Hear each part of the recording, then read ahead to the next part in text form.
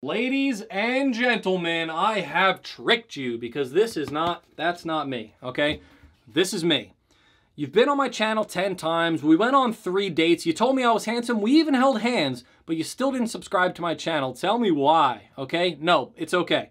I'm doing brand new stuff here. If you want to see this stuff in the future, it's AutoCAD 2022. We're going from the very basics of isometric 3D block modeling all the way to the advanced 3D modeling in one single playlist. So if you want to see it, you got to subscribe. You got to like the videos. You got to comment. Tell me what you do and don't like. That way I can make this content perfect for you. So do me a favor, follow me on this journey. Here we go. I'll see you out there.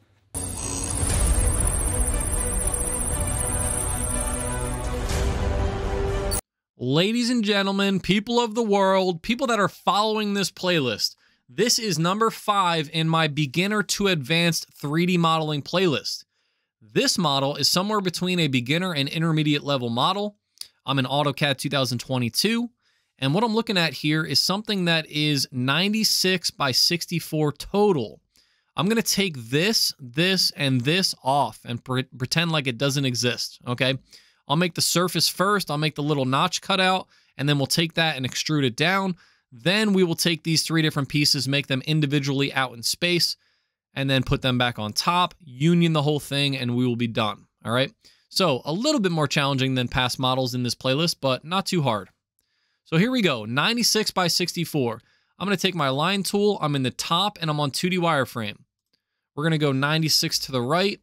If that line goes way off the screen for you, hit escape and do a zoom extents, which is right over here. If you don't get the green line, make sure F10 is turned on. I'm gonna go 64 up. 96 to the left, and close. By the way, if you want, down here, you will see it says F10 polar tracking. You can hit the arrow next to it and change and make it find other angles every 45 degrees, every 30 degrees, and so on. So you can always change that. I like to stick with the 0, 90, 180, 270 because I think that's the best way and it doesn't get in the way of me drawing other things, all right? So I've got these 4 pieces here. I'm going to do an offset now in of 16, and then in again of 16, then out 20. So we're going offset 16. We'll go off of here, 16, 16, escape. Spacebar brings you back into offset, 20.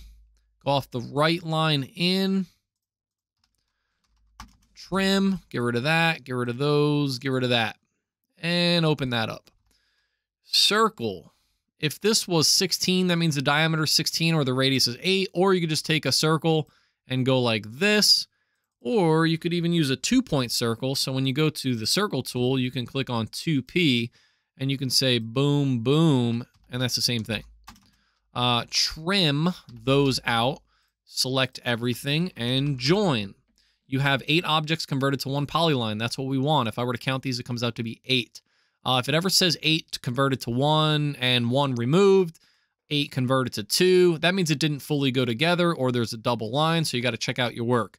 I like to single click all the lines at that point and move it out of the way to see if there are any double lines behind it. But in this case, we are golden, okay? So we've got this piece here. We're already on the top. Let's go to the bottom right corner of our cube. That's our southeast isometric view. I'm going to take this and extrude this down. And our depth is down or up. It actually doesn't matter in this case because we haven't built anything else yet. But the depth is 16. So we can go 16 up. That's fine. Positive number. Next thing, we're going to build this back part and we're going to pretend like this fillet edge does not exist. That fillet edge is a radius of 32, but we will do that later. This piece back here is 16 by 64. So to start, I'm going to go from here. By the way, if you go back here and this doesn't snap, make sure F4 is turned on. F4 is your 3D object snaps. F3 is just your regular object snaps for 2D work, okay? F3 will sometimes work with 3D points, but for the most part, you might need F4 on to get these other points. All right, so we're going 16. We're going to go back this way. I'm going to orbit a little bit so that line doesn't get in my way. And I'm going to go another 64, enter, and then I'm going to close. Now, 1, 2, 3, 4. By the way, you have to create these lines because it's got to be a closed profile. And this line here that my cursor's on right now is not a line anymore. It's part of a 3D model. Just like this back one is not really a line, it's a 3D model. So I had to draw this double line over top of this stuff in order to do my join and extrude, okay? So we're gonna join here, 4 objects converted to 1, we're gonna select it, and we're gonna go up 48. Extrude, 48, enter. Now we said that fillet edge, remember fillet is for 2D, fillet edge is for 3D, but you still gotta hit radius on both of them. And you're gonna do 32. And you're just gonna click this edge right here. In fillet, you click 2 lines and it rounds between those lines, but that's 2D stuff. In fillet edge, it's the edge that you click and then you hit enter twice, like so. All right, so we're good. If you wanna check it out, we'll go on shaded with edges and we're looking good so far, okay? So back to 2D wireframe. Let's look at the picture here. This piece is 40 by 28. So in the front view, since that is facing the front here, this is the front, that's the front, right, right, right, right, and everything else that's facing up is top. 40 by 28. So I will take a line, I'm gonna build it out here. We're gonna go 40 to the right, 28 up, 48 to the left, and not 48, sorry, I think it was 40, yeah. 40 to the left, not 470, 40, and close. Take those 4, join them together, and let's look at the circle size. The circle size, it's in the middle, okay, so you've got 8 and 8 on both sides, and you've got a 24 from one side to the other, which is a 24 diameter or a 12 radius. So take your circle tool. By the way, I'm on 3D Basics. That's down here, and you can't see it because I'm in the way. Oh, not that one. That one. So down here, I'm on 3D Basics, but you can be on 3D Modeling. You could even do the whole thing in drafting and annotation if you type all the commands. That is up to you. So circle tool, midpoint. Make sure midpoint's turned on. That's OS enter and check midpoint. 12 radius, or you could hit diameter at the bottom and do 24. Now, trim. When I'm in trim, in 2021 and 2022 AutoCADs, you are already in a quick trim. So you're good to go. You can just click the lines that you don't want. If you're in 2019 or older, you're not in a quick trim yet. You're actually in cutting edges. So you got to hit an additional enter to get to that. All right. So I probably say that in each video, but it's very important for new people that are coming in and not seeing the other videos. All right. So let's select all of this and join. Let's orbit a little bit. And we're looking at a depth of, where are we at? Okay, so we got 22 here, and this whole thing is 64. So 64 minus 22 is 42. So we're gonna go extrude this piece, enter 42. And now you could spin this around if it's easier. You're gonna move from this back left corner. It's left because when I'm facing this way, it's the back left. And you're gonna put that on this corner right here. So you get that. Shaded with edges. Looks good so far, okay?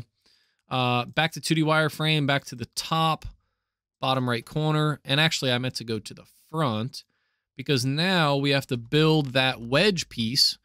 And that wedge piece is 28 tall, and it comes out until it hits the edge, so we don't really need a dimension there. We could figure it out, but we don't need to. And then we've got a slant that goes from that top surface to our edge of our model here, okay? So what I'm going to do is I'm going to take a polyline in this instance. I'm going to orbit a little bit so I can make sure I get the back corner. Otherwise, if you click, Otherwise, if you click, let's see if we can back up a step here. If you click here, here, and here, it might mess up the corners and get something that goes from this corner to that corner and so on. So you want to make sure that you're on the right one. So 2D wireframe polyline, I'm going to go here, down. And by the way, if these don't snap to the corner ever while you're 3D modeling, you can force it to snap to certain points by typing in the first 3 letters of what you want to snap to. So if I want to snap to an end, I can do END, enter, and it will only find endpoints. You'll see I'm not getting a center of the circle. I'm not getting midpoints. I'm only going to get endpoints. If you wanted to do the midpoint of something, you could do MID, enter. If you want to do tangent, TAN, enter. If you want to do center, CEN, enter. It'll force it to only find the one that you type in, all right? So now I'm going to close. This is a depth of 12, so we're going to bring that forward. So that has to be a positive number. 12, enter. And looking at that model on shaded with edges, sorry. Union everything together, enter.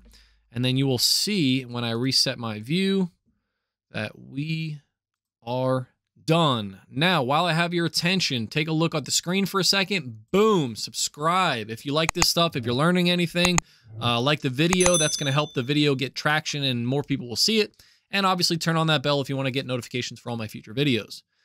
All right, I appreciate you guys watching, and I will see you in the next one. Later.